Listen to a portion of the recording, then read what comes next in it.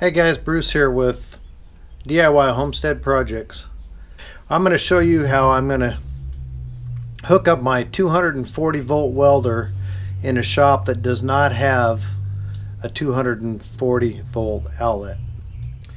A while ago I did a video and I put in several outlets that were right above each other. I've got one down here with a brown cover on it. It's kind of hard to see.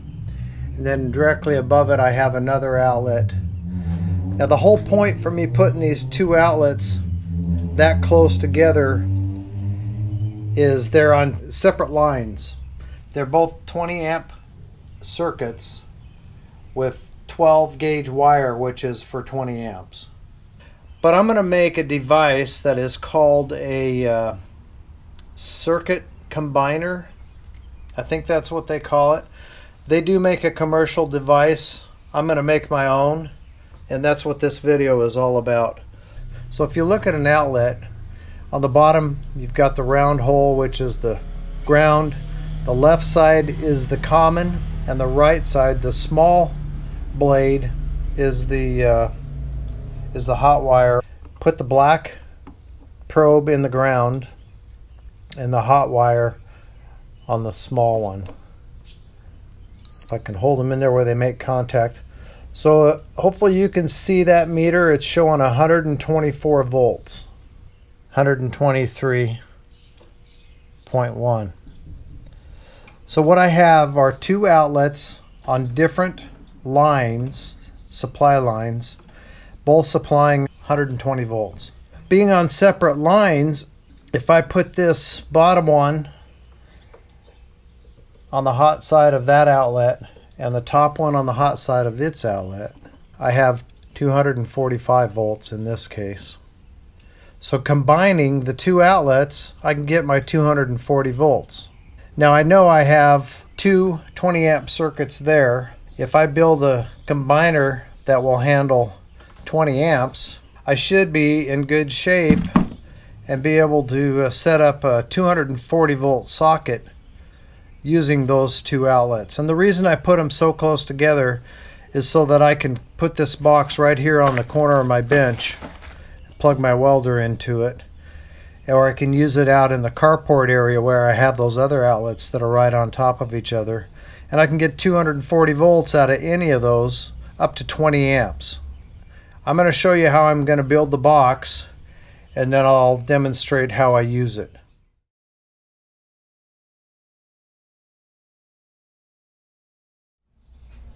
So here's the supplies that I have for building this combiner box. And there's a couple of companies in the US that actually make these things and sell them. Those boxes are a little more complicated than the one I'm going to build. A lot of times they'll have a circuitry in there to where you can push a button on the box. It'll light up if you've got the proper outlet. In my case, I don't need those features because I know that my outlets are on separate lines because I put them in. I know that both of mine are both 20 amp circuits with 20 amp breakers. Alright, so I bought this metal, this is an outdoor weatherproof box. It doesn't have to be a weatherproof box, but it will work real good in this particular case. I bought a couple of extension cord plug-ins. These are 15 amps, and then I also have some just standard scrap pieces. These are both 1.5 feet long of extension cord wire. So I know that the gauge in this wire and these plugs are both only rated for 15 amps. But these cords are so short, they're only 1.5 feet. I think I'll be fine. And I'll put links to this stuff in my description if you're interested in having a closer look at what I got. A 50 amp 250 volt plug-in, and this will go with the plug that I just installed on my small inverter stick welder. The bottom one will be a ground, and then two hots, 3/8 inch, 1/2 inch knockout. They go in this box and they will keep the wires secure so they don't pull out.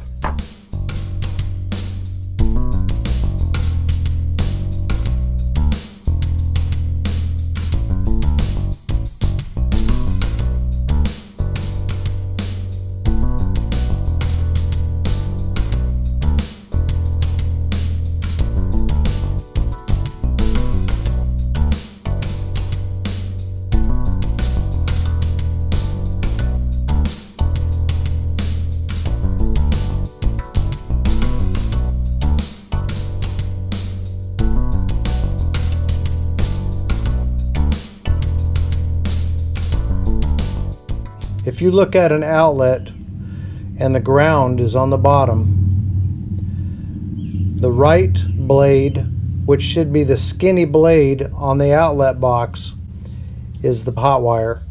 The left blade, which is the bigger slot, is the neutral.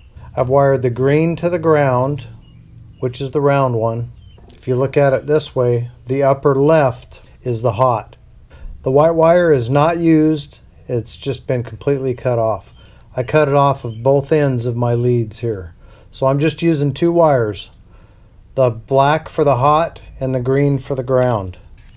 So make sure that you wire that accordingly when you wire in your plugs.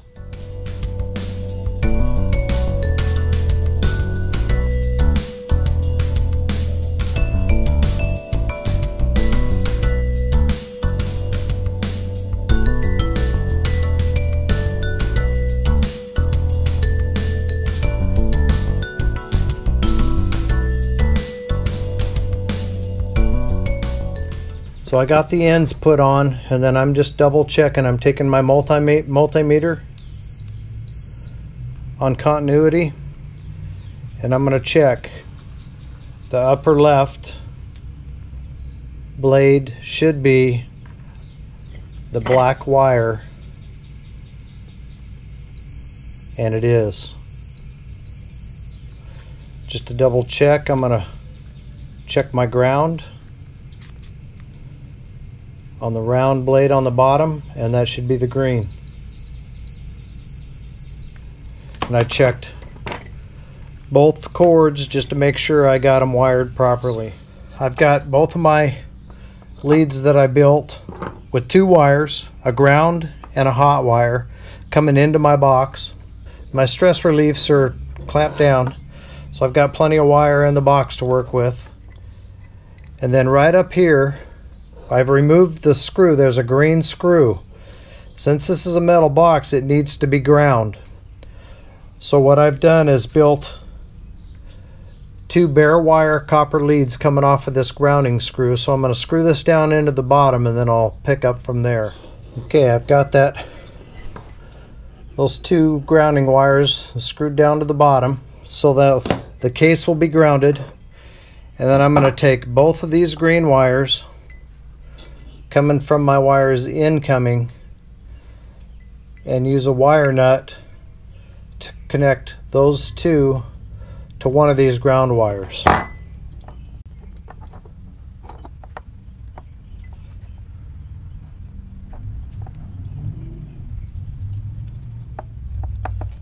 So this way both ground wires coming in are wired together and then grounded to the box, which is a must for having a metal box. That way if one of these hot wire leads comes loose and touches the side of this box, or just touches anything, you're not going to get shocked using this device. And now I've got three wires. I've got a ground that's coming off the box and two hot wires. One hot wire from each outlet. And those are going to get connected to the three leads on this. Two hots, 110 hots on each, or 120 in this case, and then a ground. So let me get that wired up. Okay, there we go. One hot goes to one blade, the other hot goes to the other blade, and my ground goes to the ground. And they're all labeled. The two hots, it doesn't matter. You can put them on either side. So let me tuck this all down in there and neatly tuck that ground wire out of the way. Screw the top on, and then we'll be ready to plug this in and do a little bit of testing. So let's do a quick test before I plug it in, just to kind of confirm that it's wired up properly. So I should have ground to the box to the outside.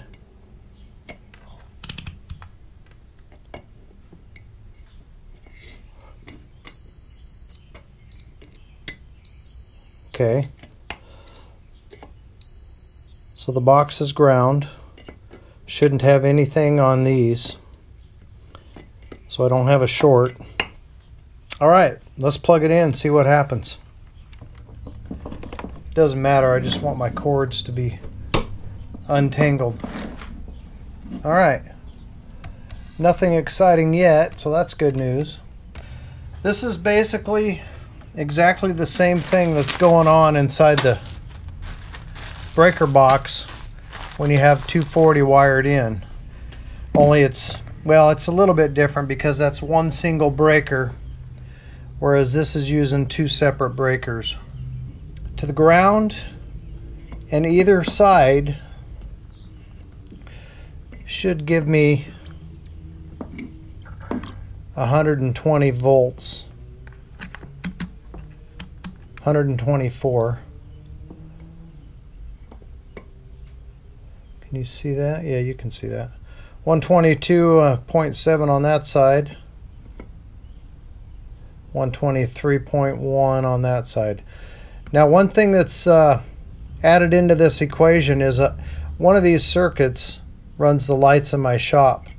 So if the lights and the draw of my welder, that'll be a test I'll have to do. If they exceed 20 amps, then I'll pop a breaker. So I don't know if that's going to happen or not. I kind of tend to think that this little welder isn't going to pull that much power, but honestly I don't know. So now if I connect both hot lines, I should see 240, 245.5. So I now have a 240 volt outlet. Boy, it's a huge plug for such a little tiny welder.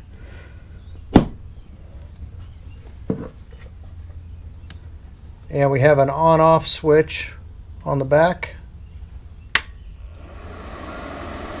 And the fan's on.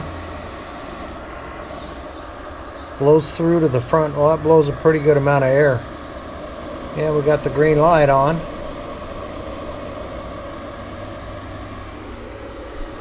Well, so far so good. Now I just need to find out if it'll actually weld. There's a couple of safety features or a couple of safety issues that you may want to consider. I don't know the answer to them. I may do some further testing to find out what the actual answer is. But some people say that it's not safe if you have only one side plugged in. One half's plugged in and this other side could be live, but that's not true. There's nothing inside the box that's connected together. So I wouldn't be concerned about that. One other thing that they've talked about is if you have it all plugged in and you have a short or something happens in the device that you're running, if you pull one side out, you could be shocked from it because it's shorted through the device, or maybe not even shorted, or just plugged in and turned on. Might just complete the circuit and then allow electricity to flow to this side. But that's a simple fix. I'm gonna plug this in to the wall, both outlets, and then plug my device into it. And before I unplug these from the wall, whether something happens to my device or doesn't happen to it, I'm just always gonna unplug it from the box first and then unplug these two outlets from the wall last. And I don't think there's going to be any issues with that. That way, since I don't know the answer to that one, if that's true or not, that's a simple walk around, easy to prevent. But you got to be thinking about what you're doing when you're working with it. Well, thanks for watching, guys. I appreciate it. If you have any concerns or comments or additional information, something that I did wrong or should do better, feel free to leave a comment.